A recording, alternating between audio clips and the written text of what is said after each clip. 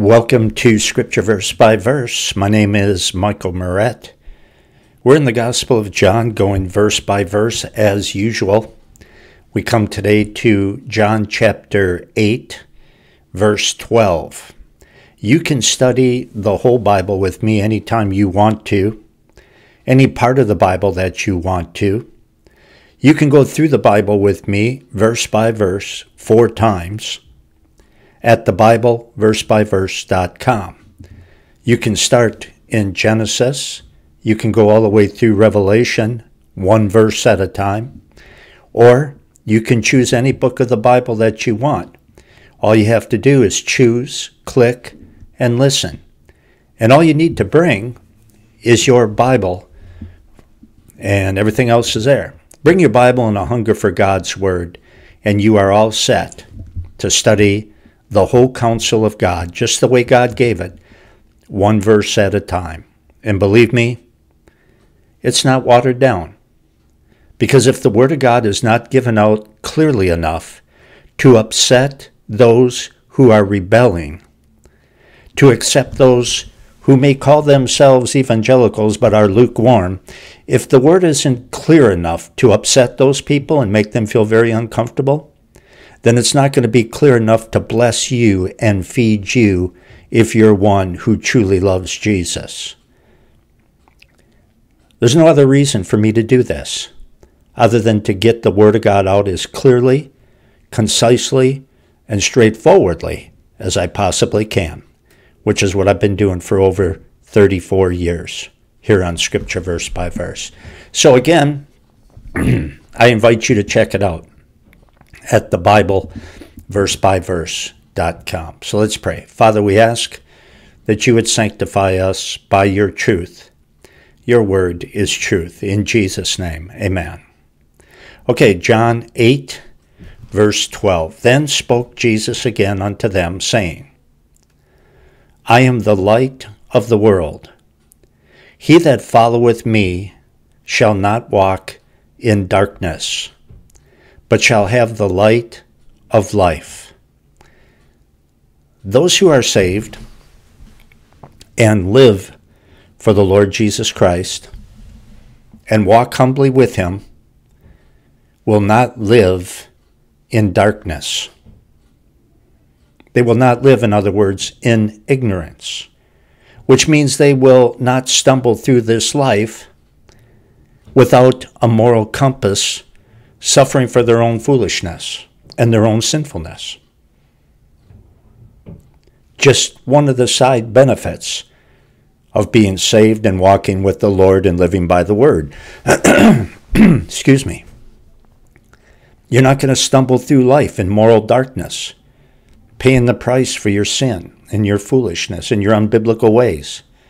That's what Jesus is talking about. If you put Christ first, then he will pour out unto you knowledge and holiness and wisdom. So you don't stumble through this life doing all sorts of self-destructive things, things that dishonor God and will make your life a failure. So let's read, excuse me, 12 and 13 together. Then spoke Jesus again unto them, saying, I am the light of the world. He that followeth me shall not walk in darkness, but shall have the light of life. If you follow him, that means you got to be saved, and you do what the Word of God says, in spite of feelings. The Pharisees therefore said unto him, Thou bearest witness of thyself, thy witness is not true. The religious leaders, who of course hate Jesus, they're jealous of him. They think that Jesus is boasting and lying about himself, making these grandiose statements. So they say, we don't have to believe in you. You're just talking smart. 14. Jesus answered and said unto them, Though I bear witness of myself, yet my witness is true, for I know from where I came and where I go, but ye cannot tell from where I come and where I go. Jesus is saying, it doesn't matter what you religious leaders think. And it doesn't change reality either. And it doesn't change what is true. What you think doesn't matter, religious leaders. Jesus came from God whether they believe it or not. Jesus is the eternal Son of the eternal Father, 100% God, whether they believe it or not.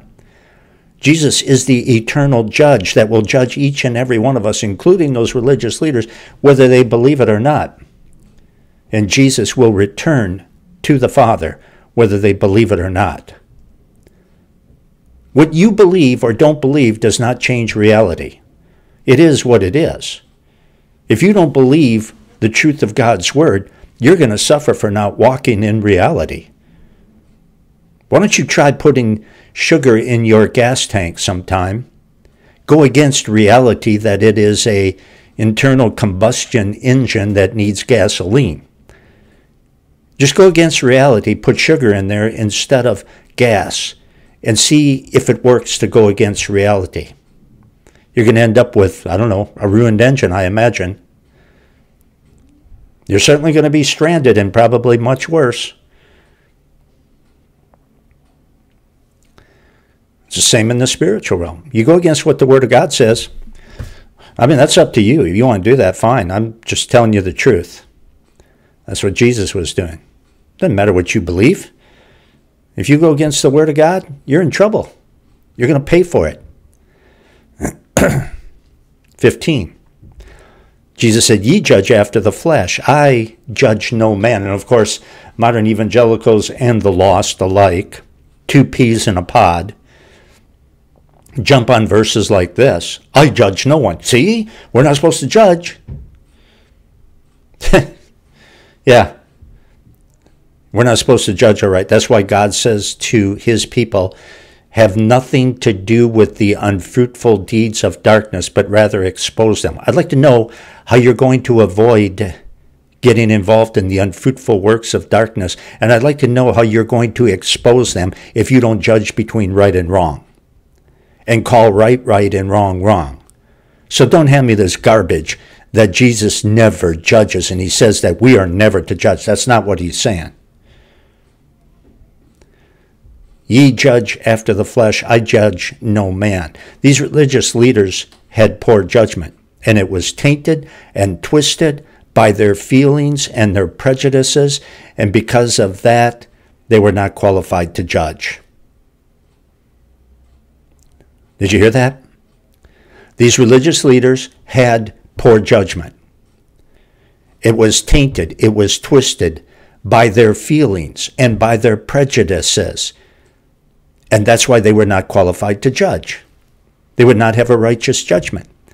And Jesus doesn't mean that he will never judge anyone when he says, I judge no man. He is talking about this first time that he came. Because the first time that he came was to save, not to condemn. Jesus will judge and condemn when he returns. Now you can shun that part of the Bible out if you want to. But it's there. It's all over the place.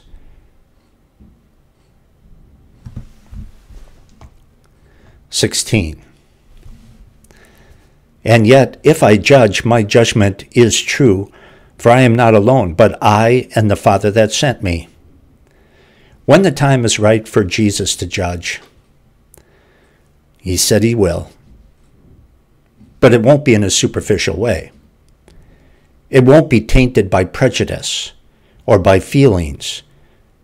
Nothing that superficial. You know, the best that people can do is make a surface level judgment. And sometimes it's not good enough. In fact, it's very unreliable. When it is time for Jesus to judge, his judgment is not going to be surface level.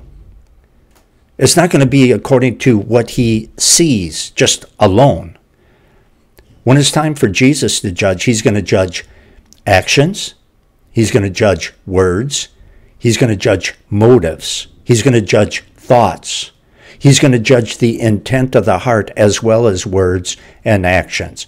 That is what, excuse me, that is what is going to make his judgment a righteous judgment. The nearest you and I can come to making a righteous judgment is if we judge actions and words, excuse me, by what the Word of God says. And even with that, we're not qualified to say what is somebody's motive. We can judge actions and we can judge words, and we are commanded to do so. We're just not qualified to make the final judgment and say, well, this is how culpable somebody is for their actions and their words. We know that their actions and words are wrong because they contradict the Scripture. How much guilt they carry for that, that's between them and God. See? That's what it means when God says don't judge. When he tells us not to judge, it's not, he's not saying don't make a discernment between right and wrong. He's saying don't think that you're the final arbiter on how much guilt each and every person carries for the wrong that they do. That's God's business, not yours, not mine. 17. It is also written in your law that the testimony of 2 men is true. I am one that bear witness of myself, and the Father that sent me beareth witness of me. So, Jesus quotes the law of Moses, which says that every matter must be established by at least 2 or 3 witnesses, and he is speaking legally. Jesus says, I'm one witness, and my Father is the other witness. So Jesus is not full of empty boasts, as his enemies are claiming. Jesus testified to the fact that he's the Son of God. So did his works. So did John the Baptist. And so did the Father, out loud from heaven 3 times in front of people.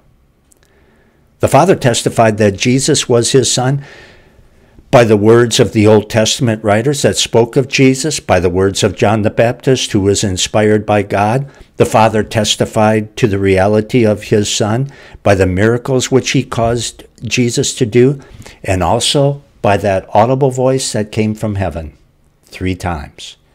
Plenty of testimony concerning who Jesus is. If you don't believe that Jesus is the eternal Son of the eternal Father, the only Savior, the only way to heaven, then you are living in the land of make-believe, and you're going to die and go to hell. You can be smug and say God is bigger than that, or any other kind of supposedly wise statement that the sophisticated people make in this world. You're still going to burn in hell. Because remember what Jesus is telling these guys. It doesn't matter what you believe. It doesn't matter what you so smugly pontificate. You're still going to die and go to hell.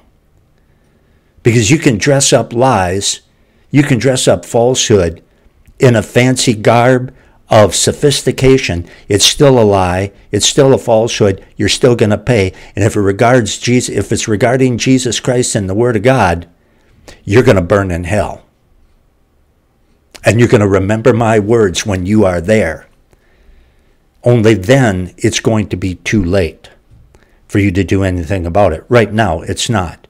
You can repent, and you can receive Jesus Christ as your Lord and Savior if you want to right now. Then said they unto him, Where is thy Father? Jesus answered, Ye neither know me nor my Father. If ye had known me, ye should have known my Father also. These religious leaders, amazingly, religious leaders,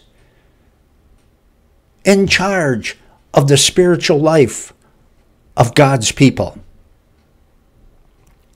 And they didn't know God the Father. And they did not accept God the Father. They didn't know God the Father because they didn't know God the Son. And they didn't accept God the Father because they didn't accept the Son.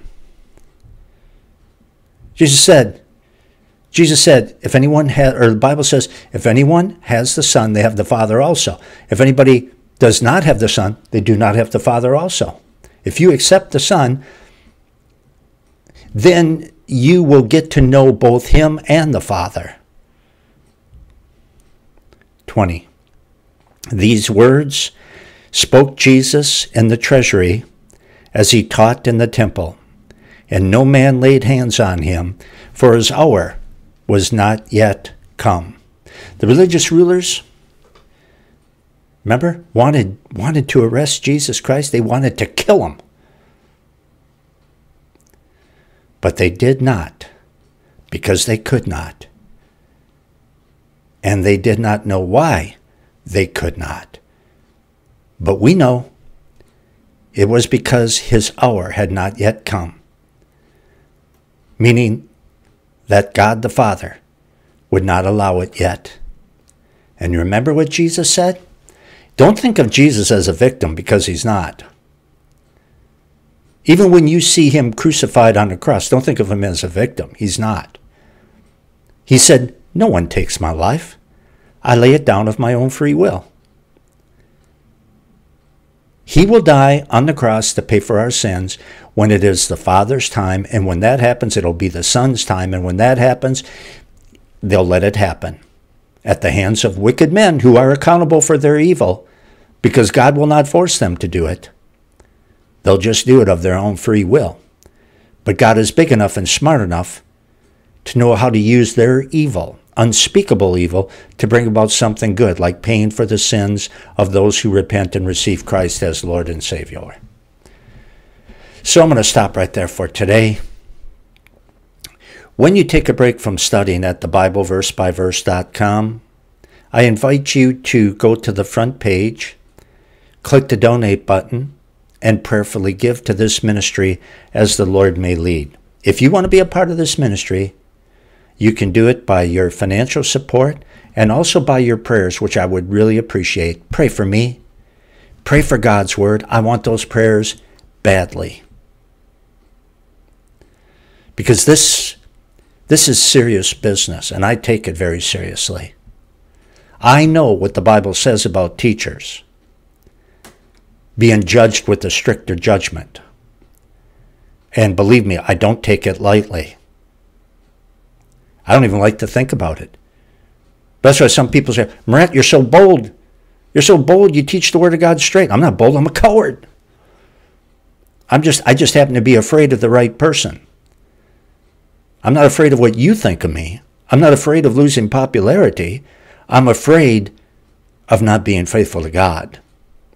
Therefore, I teach the truth as clearly as I can. So, again, if you want to be a part of this ministry, pray for me, would you? Pray for God's word. Click that donate button and prayerfully give as the Lord may lead. I'm out of time. I'll see you next time right here on Scripture Verse by Verse. So long, everyone.